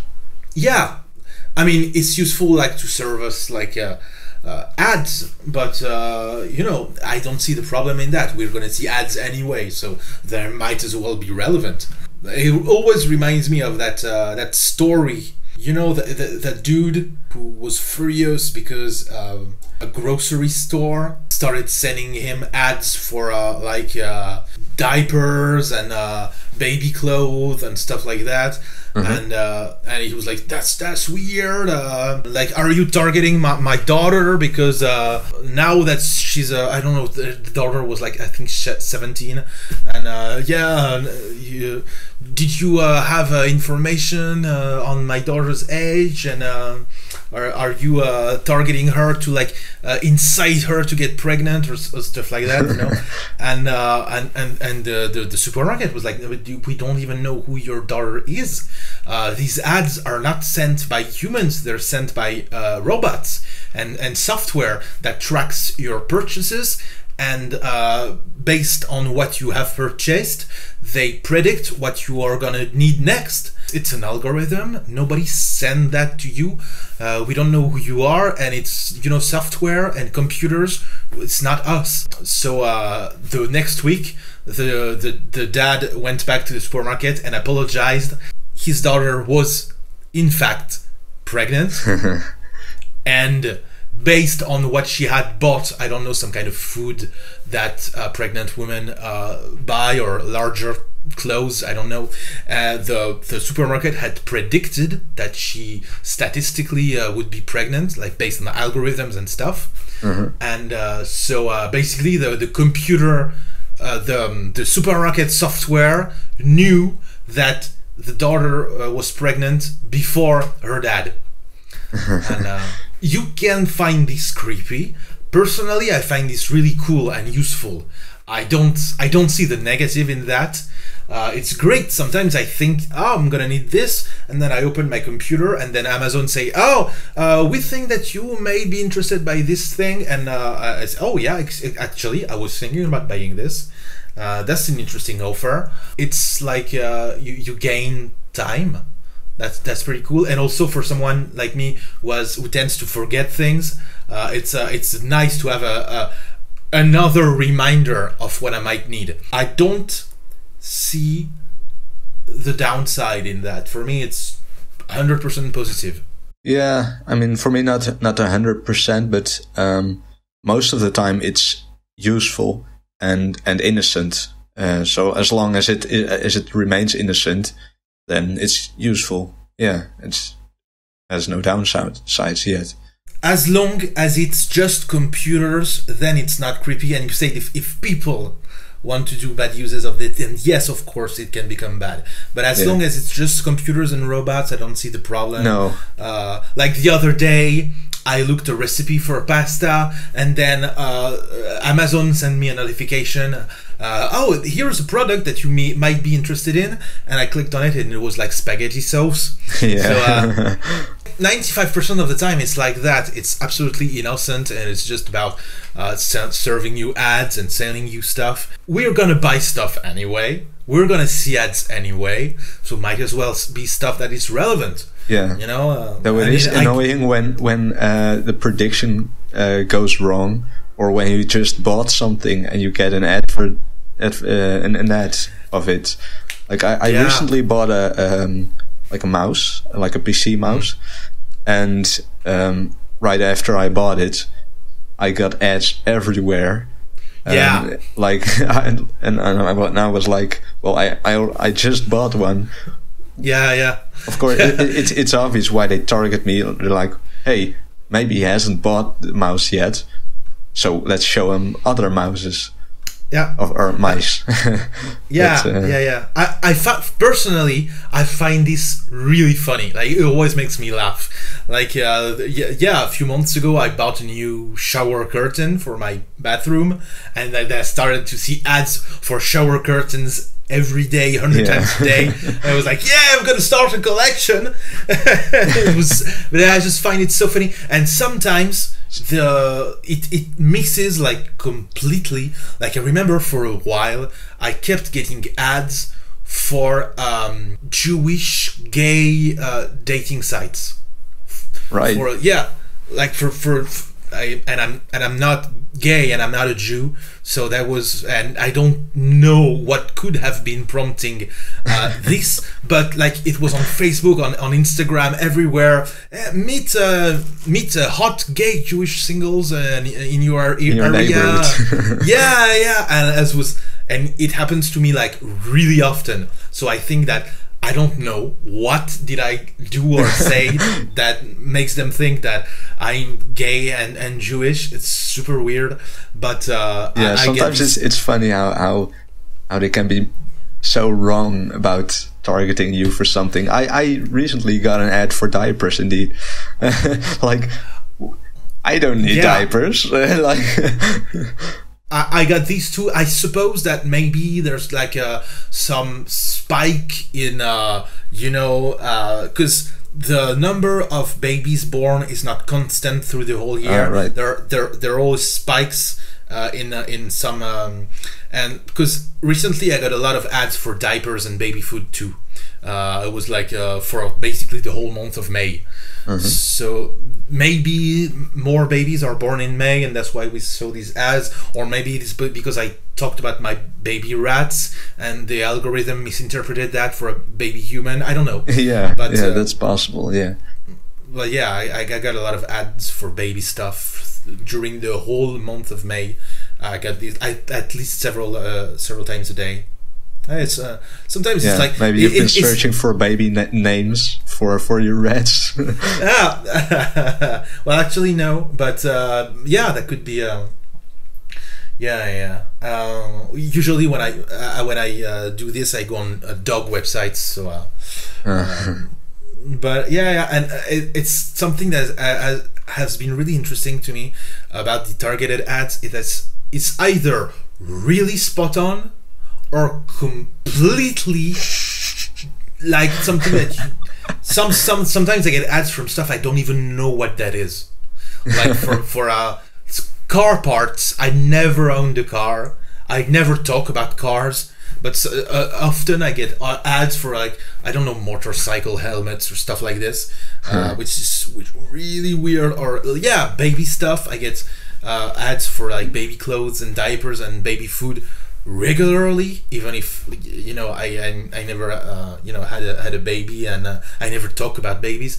So that's strange, and sometimes like it's really accurate. Like sometimes it's almost frightening. The other day, I woke up and I started like complaining to myself that my back hurt, and maybe it was time to change my bed. And I opened my smartphone, and there was like 100 ads for mattresses. So that happens really often. It does make you wonder. It kind of makes you paranoid. Like, are they listening? But they are. They obviously are. I mean, sometimes because I like to talk to myself. It helps me concentrate, and sometimes I get ads for stuff that I just talked about, or when I talk with my mom on the phone, because most people don't use the phone anymore, but I get often with my mother on the phone. Oh yeah, I do call with my mom like often. When we talk about something, I know I'm gonna see ads for what we talked about for several days. And it never misses. And even if we talked obviously in French, I'm gonna see ads from all over the world. It's I mean, at first it was weird, but I guess I just got used to it after all the years. I can see in the beginning that's like uncomfortable. Like at first I was like, I don't know what to think about this. Yeah, like they're really listening. Yeah. What other stuff have I said? That can incriminate me or something? No.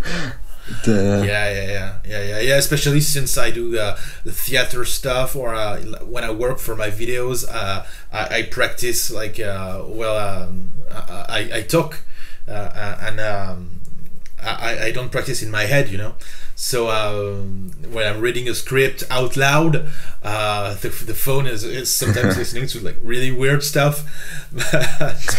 But at first it was shocking, because I did not expect that, and I did not know what to make of it. At first it made me really annoyed. Like it made me uncomfortable because I did not expect it, and. And month after month, year after year, I realize that it's harmless, and that there's basically no reason for me to be afraid of it, because I don't see why something bad would happen because of it. I just see more ads. When I talk about pasta, I see ads for spaghettis and stuff like this. No, I never really. I don't see how it could go wrong, as long as it's just computers and robots and algorithms try to sell you shit. I don't see how it could go wrong. Like if the administrations start using that shit, like I don't see if you've seen the movie Brazil. No, I haven't. But basically that's the whole premise of the movie, and like because of a spelling error, there's some guy who gets the death penalty because he had the same name as a criminal. And they punish the wrong person, and it's if it starts happening, then if the government puts their hands on it, then it could go wrong. It could go like Stalin 5000. It could be really communist really fast. But as long as it's just corporation trying to sell us products, I don't see how it could go wrong. Because yeah, as long as it keeps innocent, then there are only there are no downsides yet. So yeah. Because if it's just about like bananas and batteries and sneakers and whatever, sure. But if it starts getting into stuff like politics or then it can go really, really wrong, really, really fast. As long as it's just about buying bananas and video games, that's fine. Yeah. Well, I think it does already have like for political campaigns make use of it already. Yeah, obviously they do. So that's for me. It's like a gray area. Yeah. For what is still what I still call innocent. Because it is spot on. Like a party that I want to vote for. Like I get ads from that party, like or similar parties also. So that's kind of like the gray area. Like they know. Mm-hmm. Yeah. They really know what I am thinking. What I. Yeah. When corporations and politics start being mixed with each other, it's always bad. It's always a bad thing. It's always and the slippery slope is never far away, and let's hope it doesn't go much farther than it does with those political campaigns. Then it should be all right. But I'm confident that it won't go much further, because there already are privacy rules, like how far they can go. Yeah, and I mean, if it goes much further, I think like people will lose their shit. They will riot and everything. Yeah, and there are already 75% of people who use Facebook as their primary news source, and that is not good, because it should not be a broadcaster of news. And neither should Twitter. It should be in a space for conversation, and not like in the name social media. It should be more social than media. yeah, of course, because that's how censorship starts, and that's how we get another USSR, and that's 1984 shit. Yeah. It's right now it's more like Aldous Huxley's Brave New World, which is in a way more frightening, but also in a way not as bad. But it can go 1984. On that note, I have never really read the book 1984. I still have to read it. Did you read the Aldous Huxley's what's the title? The Best World. What's the name? I just said it 30 seconds ago and I forgot it. I didn't recognize Brave New World. Did you read Brave New World by Aldous Huxley? In my opinion, it's better and more spot on than 1984, and also it was written before. So I would advise you to start by this one, and 1984 after. There's also a great movie called THX 1138, which is kind of really inspired by 1984, and also the movie Brazil, of course. I'll put it on my list. They're really, really different from each other. Like Brazil is all it was made by Terry Gilliam, who was one of the Monty Python originally, and it's like really grotesque and there's some old lady that gets a lifting that completely makes her face. I mean, it's really wacky, you know. Brazil, like it's really the undertones and the message is super dark, but the way that the movie is made is really wacky and THX 1138. It's completely different. It's really aesthetics, and it's super. It reminds a lot of the aesthetics of Tron. But yeah, it looks really minimalistic, and there's like almost no dialogue. It's really a minimalistic movie, and that's pretty cool. So that the theme is similar, but the way it's treated is completely different, and I love both. Brazil and THX. Yeah, right. And they're both inspired by 1984. Yeah, yeah. A lot of movies and things are inspired originally by 1984, or just anything about, well, along the lines of Big Brother is watching you. Yeah. Of course.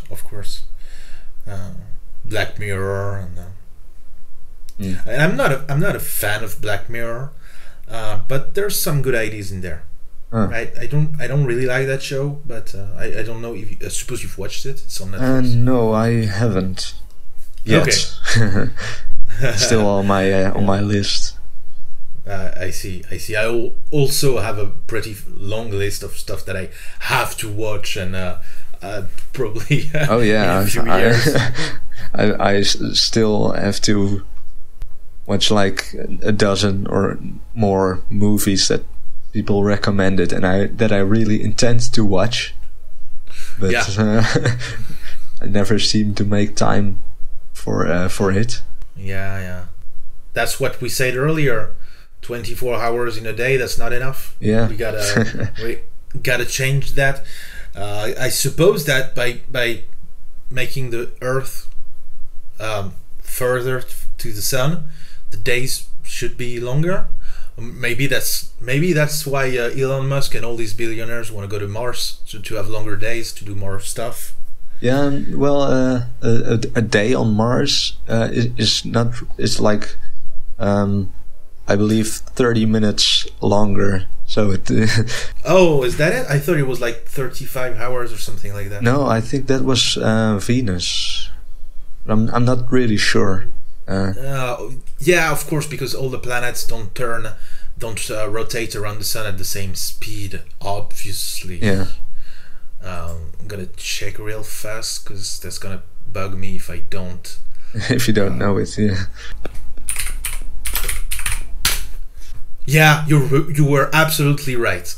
It's it's 24 hours and 37 minutes. Oh well, I wasn't that much off. Yeah. Oh, 1 day on Venus is equivalent to 116 days on Earth. Oh yeah, right. And 1 day on Jupiter is 10 hours. Yeah, that's really weird because a day on Venus, or a year on Venus, is like 1.5 days on Venus. That's really weird. Yeah. Yeah, I remember that. Yeah. Wow. I mean, I guess we could edit the human genetic code to make us sleep less or less often. Yeah. With all these CRISPR babies and stuff like that, all the genetic manipulations that is starting to take off. I guess that's probably the next. We are on our way to Bioshock. That's pretty cool. Yeah. And I wonder when we will start gene editing our children. Like. Yeah. Or I don't think we already do. But a dude did it in China not so long ago. So. Oh yeah, that's right. Yeah, I've heard about that. It has technically started, although of course all the ethical committees in the world started yelling and said, Yeah. no, that's not right. That's not the rules of science forbid this. The rules of scientific experiments say that you cannot do this. You broke all the codes of ethics. Yeah. But the dude, yeah, I don't give a shit. I did it. No, it's really interesting how some scientists want to do experiments, but are like, well, I can't because of it isn't it is against the ethics, but it would be really interesting to know. Yeah. Like we don't have a good answer for the question where at what dose like ecstasy is deadly. Well, you can't really test it on humans because well, you'd kill a couple of humans while testing it. Yeah. But it would be really it would be really good if we knew what it was. But you just can't do it because of the ethics. There are a lot of experiments that are just not possible. Yeah, of course. I mean,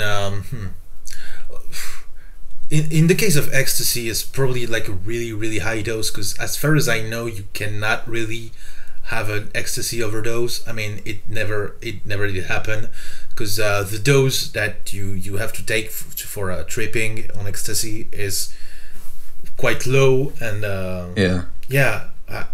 it's like weed. You cannot actually, we know, so you can extrapolate the data based on some stuff, because I remember that some guy did a calculation on how much weed you would have to smoke to die from a weed overdose, and it was funny because it was like 600 kilograms in a day or something like that. And but yeah, we know about a lot of stuff. We know how much chocolate can kill a human being. Yeah. And we know how much apples you would have to eat to die from cyanide poisoning from the pips. So yeah, it seems to be hard. It looks like I can imagine it would be hard to extrapolate that. Because when I don't know how it works, but we can based on some data retrieve the. It's 8 apples, by the way. It's not a lot. 8 apples. Wow. Yeah, all the fruits that have pips in them. Yeah. Like peaches, apricots, cherries, and apples. Inside of the pips, cyanide, there right? is cyanide. Yeah. But in peaches, apricots, and cherries, there is a hard shell that protects the pip, but not in apples. You can eat the whole apple and the pips with it, and people do that all the time. I do it, and you could be at risk of death from cyanide poisoning if you eat the pips from only 8 apples. Yeah, that's I was a little surprised when I read this, but yeah, so am I right now, because that's 8 apples isn't I wouldn't really eat so many apples like in a day, but like after 1 or 2 apples, I'm like, okay, now I'm done. Enough apple for the day. But I guess I guess 8 apples a day also keeps the doctor away. At first I was like, that's not a lot, and then afterwards I was like, who eats 8 apples? Yeah. It's not, but it's always in the dosage. Like, for example, the most toxic, the most deadly poison on Earth that we know of, at least, is the Botox, right? Yeah, exactly. The botulinum toxin, Botox. Yep. And it's what can kill you with the smallest dosage. Like, it takes like really I remember it was like 1 microgram of it to kill you, or something like really, really small like this. Yeah. But people inject Botox all the time. It started as a medical cure for people who have like muscle spasms, because it makes your muscles, makes you numb, right? Yeah. I mean, it doesn't really make you numb. It just makes your muscles go less. It cuts basically the information. Yeah, that's what I meant. Yeah, between your brain and your muscles. So sometimes you can inject in your face to against the wrinkles, because your face will be impossible to move, or for people who have like Parkinson's, so they stop having the shakes, or stuff like that. And of course, if it gets to your heart stops, which is a problem for like life, but and your lungs too. But if you can inject it in a specific area of the body, and if it's a small dosage, it's a cure for a lot of stuff, like I think restless leg syndrome. When you have this, it's a disease of sleep.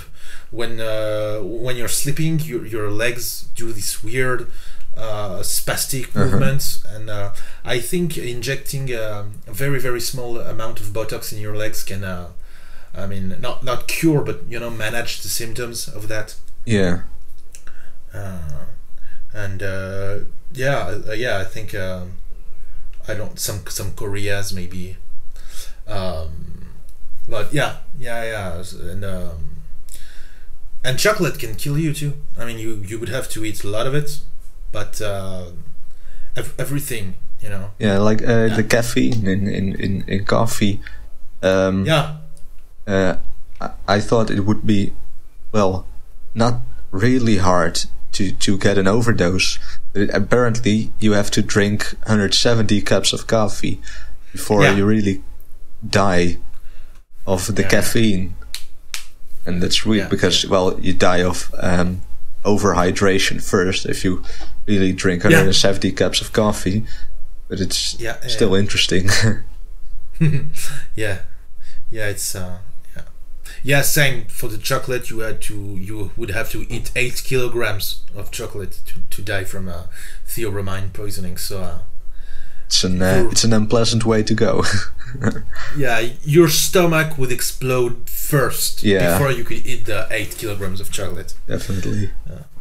But for the caffeine, I suppose you can take like caffeine pills that are really concentrated in caffeine. Yeah, that's true.